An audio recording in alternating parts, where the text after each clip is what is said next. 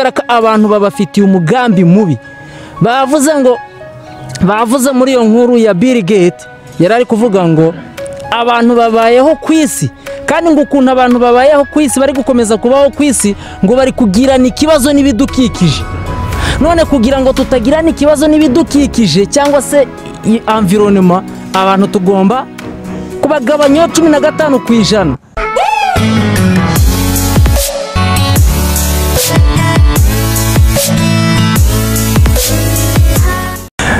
Kigiye bakunzi ba Nicko TV, ni Nicko Junior kuri mikoro, kandi uno munsi tafite ikiganiro gikomeye cyane gishushe. Ubugurura amatwi ukanura amaso yawe urabe hirya no hino, ibintu bigeze kure. Nitwashimye kubibanyegeza. Abantu benshi barabinyegeza muri Amerika, hehe baranyegeza ibintu biriko biraba, ariko twebwe kuba twasesenguye twagiye hirya no hino kurondera amakuru, hariho byinshi tugenda tubona. Mbere ko rutangura kino kiganiro tugusabye kuri subscribe kuri account yacu Nicko TV, ukomeze kudukenera kuri Facebook, Instagram na Twitter kuzina rya Nicko TV, naho nyene dushiraho ibiganiro bishushe cyane. Uno muzi dufise umutumire twama dufise buri gihe, ndibaza mwe benshi muramaze kumubona, ariko araza kubidondora nko ku bantu baba batamuzi, kandi kugira ngo ikiganiro kigende muzi abantu bariko baragikora mutuzi twese nkuko nababwiye. Je nitwa Nicko Junior, nawe reka agire atwidondora. Murakoze Nicko Junior, turabashimye ikaze muduhaye kuri Nicko TV. Nje nitwa Jacques Masengesho, ku bantu baba batanzi kandi ndabashuhuje, nanabibutsa ririya jambo ruvuze gukora subscribe kuri Nicko TV no kuri Instagram account yawe na Facebook, kugira ngo baje bakomeza babone ibiganiro bishyushye by'amakuru utishimira kunyegeza cyangwa se guhisha nkuko bamwe bagenda babikora. No kuvuga ngo wowe ni udashaka kunyegeza amakuru, urashaka kujubwira abantu byabindi abandi batinya. Alright, so rero turabakunda cyane, nubundi ntabwo ari bwo bwa mbere naza kuri Nicko TV, mpora mpaza, ariko nanjye ndabikunda cyane kugira ngo sharing ideas zanjye cyangwa se ntange igitekerezo mfite kuri concerns cyangwa se ku bintu biri kubigenda bibaho hano ku isi. Urakoze cyane, ariko ko mbona menga wanyinuvye, je wabonye ngwaye ko mbona wifutse mu maso. Ntabwo nakwinuvye, kubera ko ubundi abanyarwanda baravuga ngo ukuzaba ntaho kujya. No kuvuga ngo icyaba kiri kumpiga cyose gishobora kumbona, kitamboneye kuri weho kikambonera ku wundi cyangwa nkakibonera ahandi. Ariko iyi ni sinye y'ibiriho kwisi. Iki nacyo ni kimwe mu byo turubuze kuvuga, imyitwarire y'abantu nubwo bwose nta naho bihuriye, nta sano bifitanye, ariko bagenda bakomeza kubitegeka abantu. Murakoze cyane, nkuko mubyumvishe nicyo kintu tugiye kuganira kuri no munsi. Uravye kantu yambaye mu maso, nubwo je nakabuze nakaronde mu isoko ntibukibaho, barabumaze. Nubwo bakabona mu isoko usanga kazimbye cyane. Mbona muri Afrika mu bufise sinzana muri ko murabukura no kugira mukaduhaho natwe. Uno munsi rero Jacques Masengesho nagomba tuganire kuri iki kibazo cya corona kiriko kirategisa isi yose. Abantu baheze bashize bariko barapfa, abandi bariko barafatwa bagwara, ariko harimo ibanga muri kino kintu. Ibanga ginyegeje abantu benshi, utagize ukuntu ngo gusasambura uje mu binyamakuru je hehe, ibintu byinshi birakwinyegeza. Niyo mpamvu twatumiye Jacques kugira ngo adufashe gusobanura ibintu biriko birinyegeza muri kino kintu cya corona virus cyarembeje abantu muri Italy, muri China, muri Amerika. Ariko se nigiki kinyegeje muri kino cyaduka cya corona virus? Hari ikintu wotubwira kinyegeje? Hari ibintu byinshi byihishe inyuma y'ibi bikorwa bya coronavirus. Ubushize abantu bari bazi ngo ni icyorezo kirimo kiravuka mu buryo buri natural, cyangwa se mu buryo babyita ngo wenda ngo ni ibintu biri naturel, ibintu biza no kuvuga ngo bya bintu biza mu buryo buri natural, uburyo busanzwe butagizemo uruhare umuntu. Ariko hamaze kugaragara ibintu byinshi byerekana yuko coronavirus atari ikiza kizanye naturellement, ahubwo ari ikintu bakoze. Sinzi abantu batabibona ukuntu batabibona, ariko tumaze iminsi dukora n'ama videos kuri Umugenzi TV genda bisobanuraho. Ubu ngubu bigeze kure, abantu bamaze kugira evidences nyinshi inyuma y'ibingibi. Kuri uko gupfa ko abantu warumbajije nabyo bifite ikintu kibyihishe inyuma. Kubera iki? Sinzi, ubundi Bibiliya cyangwa se ijambo ry'Imana, twebwe nk'abantu bemera Imana, ritubwira ngo ibyahise past nibyo tuzi, ariko ibiri future ntabyo tuzi twebwe nk'abana b'abantu. ariko nukubera iki abantu bajya gupfa ari benshi ariko abantu babimenye ngo ubu ngo turi mu cyumweru abantu bagiye gupfa cyane. Ibyo bintu babikurahe niba atari bo babikora babimenya gute? Ubundi tuzi yuko ukuzaba ntaho ukuzaba future yawe utayizi, yabaye abantu bayizi bari kuzajya birinda urupfu. Iyo inzu iri bugwe tuvuge for example Washington iri anzu bakoroye aba Al-Qaeda barashe 2001 bayise 9/11 9/11 ya iri anzu yabaye abayobozi bari bazi yuko ibyihebe biri buze kuyirasa baba barayivuyemo, sibyo? Na bya byihebe bakabitega imitego kuko bafite ubushobozi bari kubirasa, indege zabo bakazirasa mbere zitari zakora amarorerwa nkariya. Biriya bintu ntago bari babizi. Ibya coronavirus ni ukubera iki bari kumenya ngo abantu bagiye gupfa ngo in next 2 weeks ngo abantu bazapfa cyane, ngo we are going to face a terrible time of 2 weeks, bagiye kuhura n'ibibazo mu byumweru bibiri. Ibyo bintu babimenye ute? Ni ukuvuga ngo hari ikintu kibyisha inyuma, sinzi niba two kivuga nonaha cyangwa se niba uri bugenda ukigiraho ibibazo, ariko nashaka kubwira abantu ko ibintu byose biri kugenda biba bizwi, biri gukora bizwi kandi biri gukorwa ku makusudi. Urakoze cyane. Hari ikintu ndiko ndabona kiko kikantera ubwoba kigatuma kinyereka ko ibi bintu biri ko birategurwa n'abantu bafite amafaranga menshi, bafite inyungu zabo bariko barashaka nyuma y'iki kintu. Hariho umuntu azwi cyane ku isi yarigeze kuba gufata umwanya muremure cyane, ari umubosi wa mbere ku isi afite amafaranga menshi, yitwa Gates. Abantu bose ndibaza muramaze kumwumva, ariko kuri umwanya siwe afata umwanya wa mbere, hariho abamuri hejuru. Ama video menshi nagiye mbona akora ariko aratanga inyigisho zerekeranye n'ibintu by'ibyaduka. Hariho video yo nigeze kubona uno munsi nayo yanteye ubwoba, yari karigisha ukuntu isi ikwiye kumera.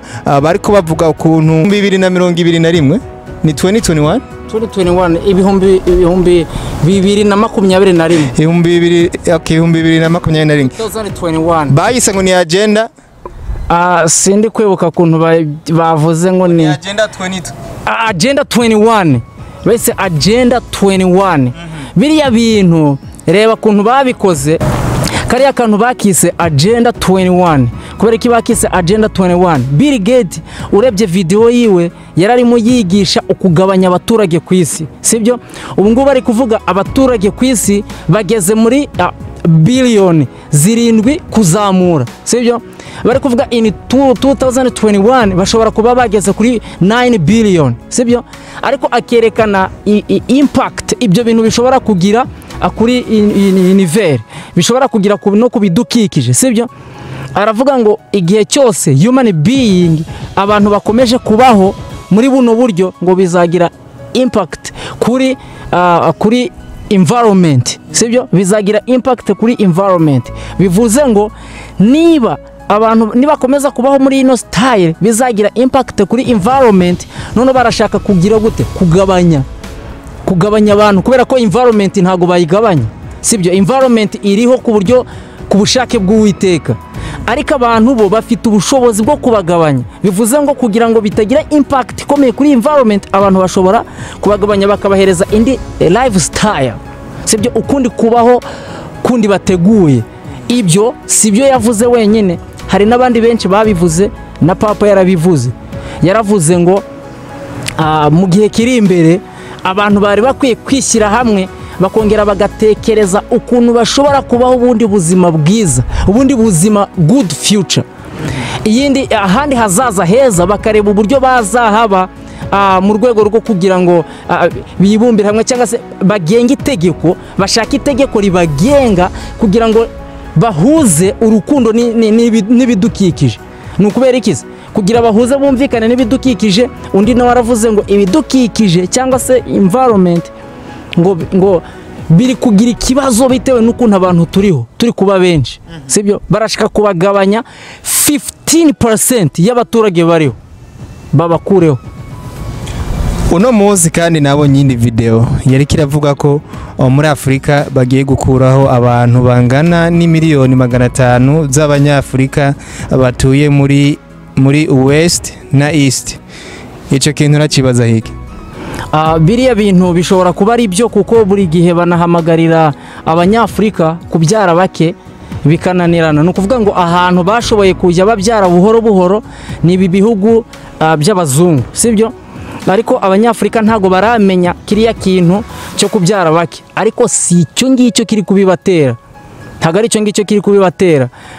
Ubu hano muri Amerika now today kuri iyi tariki ntabwo turumva abantu baturutse iwacu bigeze bafatwa na coronavirus. Kubera iki? Dufite uburyo tubayeho, dufite n'ibyo turya, sibyo? Dufite uko tubayeho n'ibyo turya, ibidutunze, uburyo twebwe abanyafurika tubaho bigatuma bidutandukanya n'abantu binaha, ku buryo ibintu bibafata sibyo bidufata. Rero bari gushavura cyane, si yo video yonyine ya trendinze, abantu bari gushavura n'abantu face to face. Umuntu akaza akakubaza ngo mbe mwebwe kubera iki ngo mudafata ngo mudapfa cyangwa mudafatwa n'indwara, ukumva biramubabaje kuba mwebwe mudafatwa. Rero niba kiriya kintu barakizanye ngo kigabanya abantu, bakabona twebwe ntacyo bidutwaye, nk'abanyafurika benshi bari kurwara ariko bagahita bakira, guhita bakira simply, bagahita bakira. Ni ukuvuga ngo twebwe abirabura dufite imibiri yacu ifite ukuntu ikomeye, sibyo, irwanya indwara. Kubera byabashavuje barashaka gukora urukingo. Nimugoroba nanjye naraye ndebye video ivuga ngo bashaka gukora ngo 1 billion vaccination, sibyo? Ngo bazahite bajya kuzifashisha no kuzikingiza ahantu hatari hagera indwara cyane, ngo mu bihugu bitishoboye. Ni bihe bihugu bitishoboye? Izo nkingo rero abantu bagomba kuba careful cyane, kuko ntago bashaka kuzitangiza inaha, bashaka kuzitangiza mu bandi bantu kure hirya muri Afrika. Nta reka tureke kubisha, bashaka kuzitangiza muri Afrika izo nkingo, kubera ko coronavirus ntago bashoboye kubarimbura nkuko babishakaga. Naguciremo gato, hariho cases nabonye avugako abantu hamaze gupfa mu gihugu muri Afrika yose, bavuga ko batarenga 24. Ahubwo nabo ni benshi kuri nje nkurikije ukuntu abantu baba bafite imibiri ikomeye. Birabashavuza rero babona abo ari ubusa, barakoze ubusa, kuko niba babona hamaze gupfa 24 bonyine, inaha hakaba hapfa ibihumbi. For example, ejo bundi, ubu tuvugana ejo bundi ku isabato, New York hari hapfuye, New York gusa, just New York hari hapfuye 630 people, abantu 630, kandi bakavuga ngo ibyo ntago birashyika. Hari umunsi ugiye kugera abantu bagira amarira, kubera ko muri New York hapfa abantu 600, bakabona muri Afrika hapfuye 0 people. Ibyo birabashavuza, bashika kubaho urukingo. Be careful. Bino ni ibintu biri mu binyamakuru, ni ibintu bigenda bivugwa, abantu bate kubipinga. Urakoze cyane kudusobanurira. Ndibaza muri ko murabyumva ko ibintu bimeze muri Afrika, bavuga ko ariho bagiye gutangirira urukingo rwa coronavirus. Ivyo ni ibintu maze kubona. Hari video nayo nabashiriyeho, ndibaza mwarayibonye. Mu Bufaransa hari umudokiteri n'undi munyamakuru bariko baravugana, baravuga ati kubera iki uno rukingo tutoje kurutangiza muri Afrika ahantu batagira ubuvuzi bukwiriye, nta mask bafisa kwiye, nta bikoresho bafise bikwiye, na hano twama twageragereje inkingo nyinshi cyane zitandukanye kuri bajya abanyafrika bafise ubukene bwinshi cyane. Aramuza ati ubibona gute? Wundi aramwishyura ati nivyo niko tugiye kubikora. Ibyo waba warabibonye? Ibyo ntago nabashe kubibona. Ubivuze hiki? Gusa ikintu nabivugaho nuko Afrika imeze nka trash bajugunyamo imyanda, imeze nka trash bajugunyamo imyanda. Ikindi ikaba nka laboratoire bageragerezaho ubuhangange bwabo. N'ubu ngubu urugero, urebye amateka ya sida, sibyo? Urebye amateka ya sida ukuntu yabayeho, sida ntago ari ikintu cyaje ngo gipfe kubaho, ni ikintu kigikorano nacyo. Ariko bagiye kugitera, urebye neza sida wasanga yarakomotse mu banyekongo. Kubera iki? Yari yaturutse, ngira ngo yari yaturutse muri Canada, ntago nibuka neza, mu Bubirigi. Mu docteur umwe baragiye bakingira abantu muri Kongo, basanga mu bantu bakingiye icyo gihe, barebye periode yavutsemo, basanga umuntu wa mbere yaritangirije muri Kongo, kandi hari urukingo rwo bari kubakorera icyo gihe ngo batazarwara, ngira ngo ibintu bijyanye n'imbasa. Ntago mbizi cyane, ni ibintu numvise ndabisoma ndabyibagirwa, sibyo? Ni ibintu biciye agahe, ibintu bya sida ni histoire. Ariko impamvu ngira icyo mbivugaho nuko na Ebola, nukubera iki Ebola itaba muri Amerika, ntibe mu Burayi, ntibe muri Asia, ikaba iba muri Afrika. Nukubera iki? nukubera ko Afrika bashaka kuyigira trash, bashaka kuyigira ingarani yo kujugunya nk'imyanda. Ikindi Abanyafurika katari bo bari kurwara cyane, ko atari nabo bari gupfa cyane, nukubera iki bari gushika kubakingira mbere y'abandi. Babanje bakikingira bo babaye wa mugani wa Yesu yavuze ngo mwiririre mwebwe n'urubyaro rwanyu. Nukubera iki Abanyafurika bafite inkomezi, hari ukuntu bakomeye ubwo bareba ibyo babakoreraho bitarashobotse bagashaka gukora ikindi kintu gikomeye. None niba bavuga ngo ntago bafite ubuvuzi bwishoboye, none bo bishoboye kubera iki batari kwikiza? Abanyafurika bakaba batari gupfa, bo bakaba bari gupfa kandi bavuga ko bishoboye. Uyu munsi niba bavuga ngo barishoboye, leta ya Amerika nukubera iki ifite shortage, kandi twari tuzi ko ari leta y'igihanganye. Kubera iki ifite shortage ya face mask, ikaba ifite shortage y'abaganga bita ku barwayi, ikaba ifite shortage ya hospitals, ikaba iri gupfusha abantu ntangere benshi cyane ku isi, ikaba iri kuri top. Uyu munsi bageze ku bihumbi 300 bisaga by'abantu barwaye. Muri Afrika nta na kimwe cya 10 cyangwa uteranyije ibihugu byose, ariko barashaka ngo kujya gukingira Abanyafurika. Niba New York hari gupfa abantu 600 ku munsi, ubundi New York mu gitondo cy'uyu munsi bavuze ngo abantu bari gupfa ngo every 2 minutes and 15 seconds, sibyo? Nukuvuga iminota 2 n'amasegonda 15 hari kuba hapfuye umuntu. Urumva mu minota 2 New York, mu minota 2 n'amasegonda 15 hari kuba hapfuye umuntu. Kubera iki none batari gushaka bakingire abene gihugu babo bari gushira, bagashaka gukingira abana bundi muntu? Nukubera iki? Nukubera ko umuntu arusha, nukubera ko hari umuntu ukurusha impuhwe z'abana bawe. Nukuvuga ngo none se aba bantu bakunze Afrika kuruta ibihugu byabo biri kurimbuka. Ikindi kibazo kiriko kiratera abantu ubwoba, biraboneka ko iyi coronavirus abantu bashobora kuzokwicwa n'inzara inyuma ya coronavirus. Mu bihugu bya Afrika ariho ibihugu byinshi bitari kwemera ko abantu baje hanze, bataja mu mihanda, bataja mu masoko. Nko aronkaravye ariyo video nabonye yo mu Rwanda bavuga ko abantu bariko barabaha ibiryo bitagira icyo bimaze, baguhuta ujye ufata mu ntoki gutya ariko bakakubuza gusohoka mu nzu. Mu bihugu bya Amerika baravuga ko buri mu citizen akora yarakoze nko mu mwaka ushize akaba yarakoze amataxi wese azafata amadolari ashika ku 1200, umwana afata amadolari ashika ku 500, kandi bariko barabaha n'umwanya wo kuba baje mu masoko bakagura ibifungurwa, bariko barafata abanyagihugu babo neza. Ariko muri Afrika bimeze nabi. Ico kintu kivuze iki? Ubundi ibihugu ko birushanwa gutera imbere ni nako birushanwa gufata abaturage babyo neza. Ariko mu gihe cy'amakuba abana bawe yo bavuga ngo abantu ngo igihugu cyarababyaye, sibyo? Ubundi baje bavuga ngo igihugu cyatubyaye, sibyo? Abantu bari bakwiye gufatwa neza. Icyambere mu Rwanda, niba tuvuze nda mu Rwanda abaturage batanga imisoro, right? Abaturage bakora batanga imisoro, kandi iyo udatanga imisoro ubaho nabi. Niyo utatanga imisoro nukubera ko udakora. Ariko niba abaturage ari abene gihugu kandi ukabuzi ko bari babayeho, hariho nk'abaturage bajya babaho kubera bakoze uwo munsi. Urabona abantu bitwa ba aide bajya bahara kubaka amazu, abantu bajya barya uko bagiye gukora. Abo bantu ubabwiye ngo nibagume mu nzu, deja ubafatiye ibyemezo byo gupfa. Ubu bafitiye ibyemezo byo gupfa, kandi aho kugira umuntu yicwe n'inzara yakwicwa n'ikindi kintu ari kujya guhiga ibyo kurya. Abaturage bo muri Amerika babafashe neza. Niba baravuze ngo stay at home, nukuvuga ngo hari amafaranga bagenera abaturage. N'umuntu utarakoze ntagabaho nabi. Hano muri Amerika uretse n'umuntu utarakoze, niyo utakoze ntago nubwo utabona amafaranga baguha ibintu bita food stamp.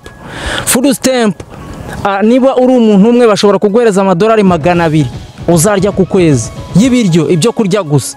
Kandi bakemerera abantu kujya mu isoko guhaha ibyo kurya gusa, bakababwira be careful kandi ukarabe neza, ugira isuku, ukomeze kwirinda. Ariko abantu bo muri Afrika bari kubakubita ibibando no kubarasa amasasu, kubarasa bagapfa kubera ko banze gukurikiza amategeko. Ariko mwibuke wa muntu urya ari uko yakoze bimugendekera bite. Mubakubite bagume mu nzu ariko mubagaburire, kubera nabene gihugu. Ikindi benshi muri bo batanze imisoro, ya mafaranga igihugu gihora kibishyira mu isanduku ya leta nayo kurengera abaturage mu gihe cya emergency. None niba turi muri urgent time bari bakwiye kubahereza ibyo kurya bakabagaburira. Gusa ikibazo nuko atari ukubahereza uturyo tw'intica ntikize gusa, ahubwo abenshi bari guclaiminga ko cyangwa se bafite barimo kurega ko ibiryo iyo bimanutse mu midugudu yabo cyangwa se ahantu batuye ko byirirwa n'abayobozi, ugasanga ngo abayobozi nibo babyifatira. For example, ejo nimugoroba naraye mbonye umugore ngafite umuryango w'abantu 7 people, 7 like people in a family, ariko ngo bamuhaye just 1 kilogram of rice, kumuha ikiro kimwe cy'umuceri n'ikiro cy'ibishyimbo. Ibyo bintu yabitekera abantu 7 kandi uragiye uzagaruka wenda kundi kwezi gushize. What do you think uwo muntu azasurviving? Ni ikibazo. Ibihugu nibikunda bene gihugu babyo kandi babahe right ku byo kurya. Nani kintu ubona bokora nyene nk'abakuru b'ibihugu byo muri Afrika, ikintu bokora kugira ngo abanyagihugu babeho nkuko bari babayeho, ariko kandi bikingire uwo mugera, kubera ko mugera uramutse ugakomera cyane mu bihugu bya Afrika abazopfa ari benshi cyane ahubwo kuruta bano bandi twabonye mu bindi bihugu byapfushije abantu benshi cyane mu bihugu byo hanze. Icyo kintu zikukibona ubona bokora iki kugira ngo bikingire ariko kandi ntibicwe n'inzara? Bariya abantu n'abantu bazi ubwenge. Abanyafrika bafite ubwenge, bafite nuko bagomba kubaho, kuko byose bipfa kubera imipangiriyo. Bafite uko bapangiye abaturage ibintu byagenda neza. None se wewe urafata ibyo kurya mukabipakira imodoka mukabiha abantu ngo mugende ngo mubiha abantu ukagira ngo ntago babirya. Amerika nta muntu baha ibyo kurya ngo genda ngo ujye gufata ngo umufuka w'umuceri hari, sibyo? Iyo wagiye kwibaruza bakakubarura ko ukwiye gufata ibyo kurya, leta yo yonyine igushyirira amafaranga ku ikarita yawe, nta wundi muntu ugiye kubifata amafaranga akakuzaho ku ikarita, nta n'umuturanyi wawe ubimenye, sibyo? Ibyo bigatuma ufata ibyo kurya byawe bikwiriye batakwibye n'isensi rimwe. Ariko hariyaho niba bashaka kugira ngo abaturage babo babeho ariko bakaba badafite system yo kubahereza ibyo kurya, byibuze nibashaka abana bare kure ariko babigisha ibya social distancing, kubera ko ufungiye umuntu mu nzu kandi utamuhayemo ibyo kurya utekereza igikurikiraho ni what is next? It's a death. Rero kandi nibyo bituma n'abantu bigaragambye mu gihugu, nibashiraho system nziza yo guhereza abaturage babo ibyo kurya. Ibyo kurya niba biturutse muri leta babashyirira amafaranga. Ubu ngubu njya numva abantu bose ngo bakoresha mobile money, sibyo? Cyangwa se cash, sinzi kuntu babyita. Ariko babashyiraho system bashobora kujya babona amafaranga hwanye na byo kurya bakayijerera, cyangwa se bakamakinga sure ko bashyizemo umutekano k'abantu bari kubona ibyo bari bakwiriye neza kandi ku gihe, on time, kuko umuntu ufite inzara ntago wamubwira ngo abe patient. Urakeka ko leta tuvuge nka leta yo mu Burundi, leta yo mu Rwanda, leta yo muri Tanzania yaba ifite ubwo bushobozi bwo kuba yahereza abanyagihugu bose amafaranga ikabashira nko mu makarita bagashobora kujya gusuma? Birashoboka aziri, ntago dufite leta zikize, ariko abaturage bose nanone siko bakennye. Nubwo zidafite ubushobozi bwo kugaburira abaturage bose, ariko zifite ubushobozi bwo kugaburira abaturage bakennye kurusha abandi, sibyo? Niba barafasha abaturage bakabashyira mu byiciro bakamenya ngo abangaba barakennye cyane kurusha abandi, abo bagomba kubafasha. Ikindi, abaturage bose siko bafashwa kuko hariho abakize. Hari abakize bashobora ahubwo no kugira contribution mu gufasha bagenzi babo.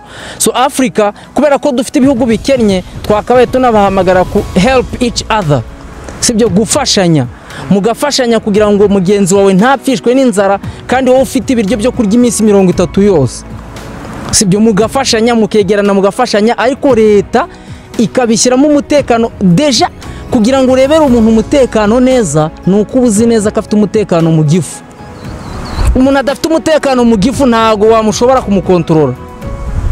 Tugarutse inyuma gato ya urakoze cyane. Tugarutse kuri rwa rukingo rugiye gutwaga muri Afrika, abakuru b'ibihugu byo muri Afrika ikintu bakwiye gukora cyo kugira ngo bikingire ugo rukingo ntiruze gutegwa mu banyafrika kandi atangwara bafise, naho bagiye kwanduzwa izindi ngwara tudashobora kumenya. Ushaka gusanga ari wa mugambi nyine afise yo kugabanya abantu bari ku isi.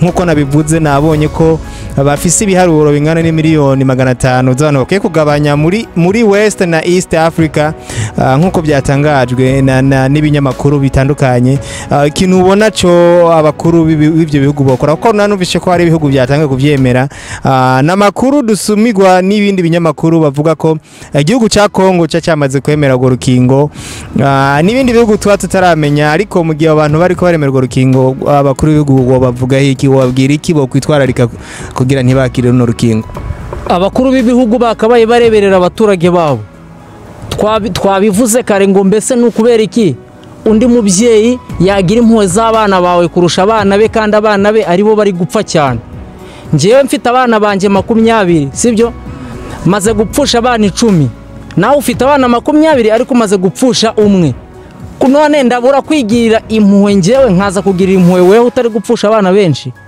nukubera iki babe careful ruriya rukingo sukubabwira gusa ngo ruri effective. If it is effective they should begin at their own people bakabanza bagatera abaturage babo bakabona bakajya ahandi kubera mu kinyarwanda baravuga ngo isuku iva ku isoko cyangwa se bakavuga ngo ijya kurisha ihera ku rugo sibyo ijya kurisha ihera ku rugo nta kuntu wafata abantu bawe ngo barenze ibyiza ibyo byiza ujye kubiha abandi ibyo bintu ntago ari byiza habe na gato babanze bareke batestingire ku baturage babo just test nibarangiza babone bazemera uru rukingo kubera ubwoba biriya bihugu bigira kubera ko bidashoboye babona nyine barakennye niba hura na corona nyinshi bazanirwa gukontorora abaturage bapfe bashire kubera ubwo bwoba bakaba bakwemera uru rukingo vuba ngo bafashe babonera urukingo ni nko gukanda amaso ukayahereza undi muntu ariko mu kubyemera kwabo niko kubarimbura kwabo kuko it's true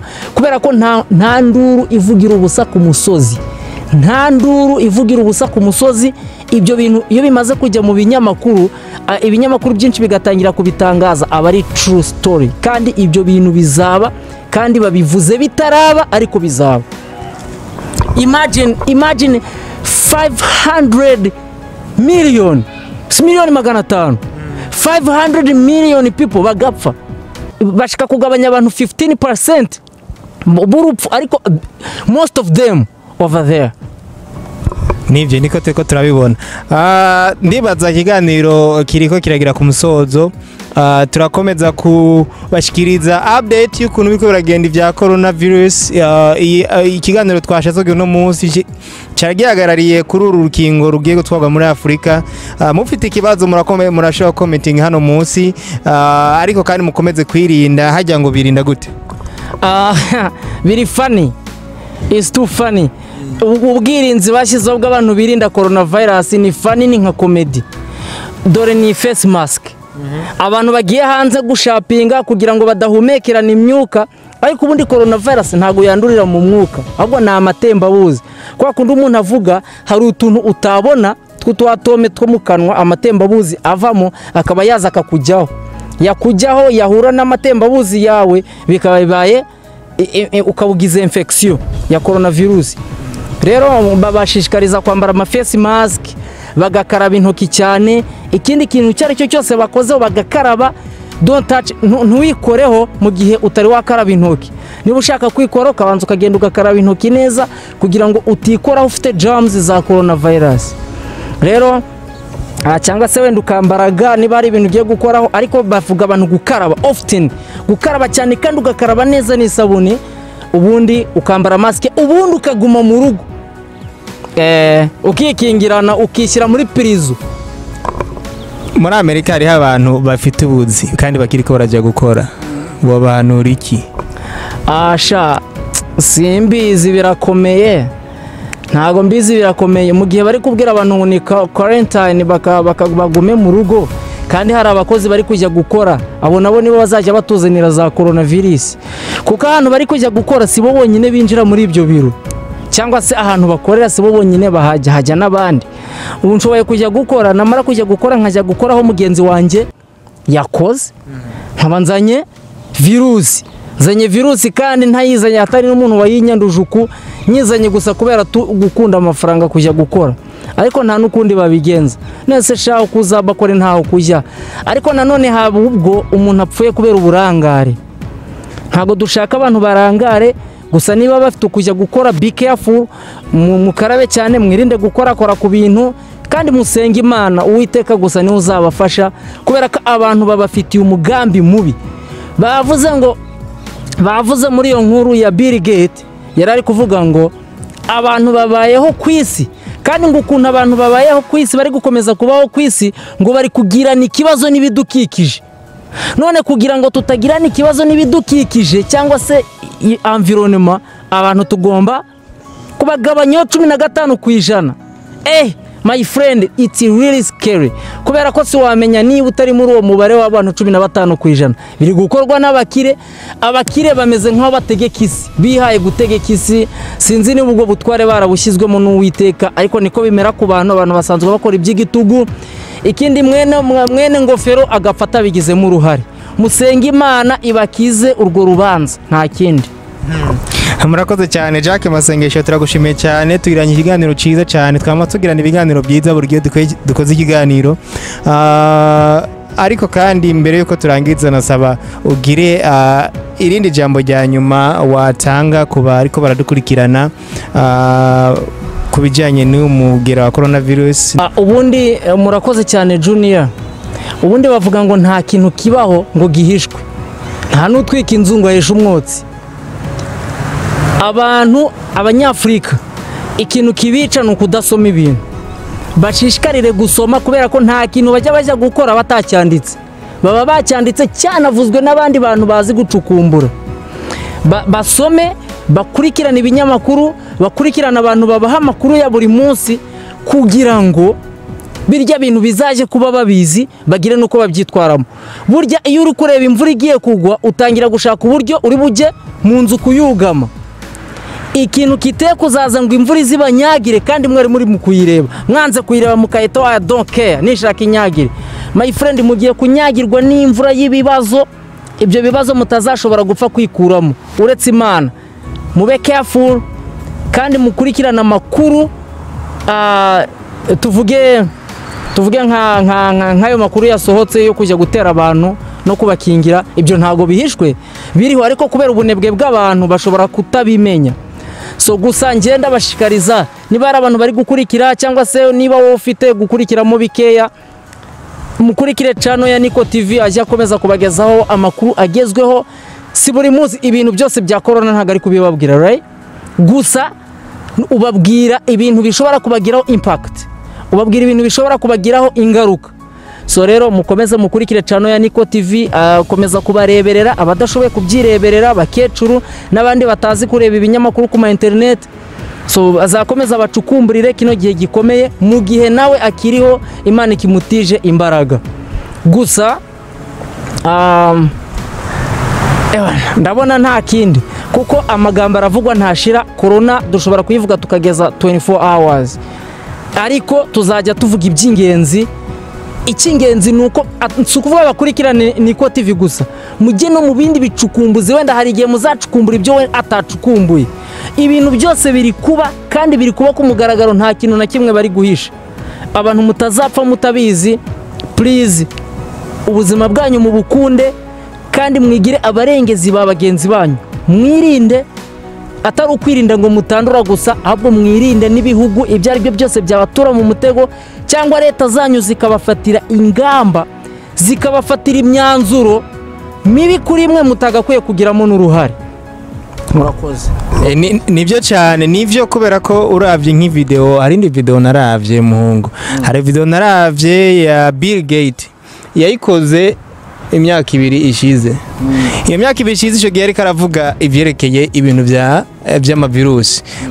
Aravuga ku byerekeye Ebola, yongeraho ijambo aravuga ati hariho umugera ugiye kuza, ati ese turawiteguriye? Ntabwo tuwiteguriye, hariho umugera ugiye kuza. Bill Gates yarabizi, n'abandi n'umukuru w'igihugu cya Amerika ashaka ko yarabizi. Ibi byose biri ko babizi, uretse ko twebwe bitugwaho tukibaza ngo biradutse birabaye, kandi byari byarateguwe, byari byaranditswe. Nawe niko ubibona? Niko mbibona cyane, kuko hari n'undi mu professor wavuze ngo hari ibiza bigiye kuza, sibyo? Kandi ibyo biza ngo bizagira ingaruka mbi ku bantu. icyo yifuza nuko ngo abantu bagomba kuva kuri uyu mubumbe bakajya kureba undi mubumbe bakoroniza, bakajya gukoroniza undi mugabane kubera ngo iyi si ntabwo ikidukunze, ibintu ngo bigiye kubakoraho. Bari abantu rero biba barabiteguye, ni nayo mpamvu hari abantu bafite imyumvire yo hasi bumva ngo COVID-19 ngo ni ikiza cyaje gusa. Ntabwo ari ikiza cyaje gusa, byose bifite aho bihuriye n'aba bantu bari overpowered. Byose bifite aho bihuriye kubera iki? Kubera ko coronavirus uyisesenguye neza ukayireba imiterere yayo usanga ifitanye isano 100% na Illuminati.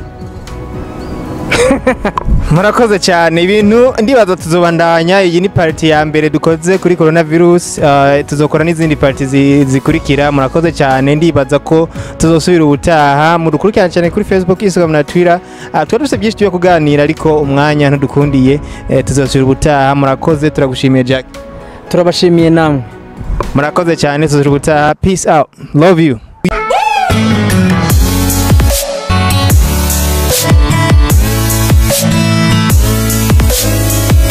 Uyu mwaka wa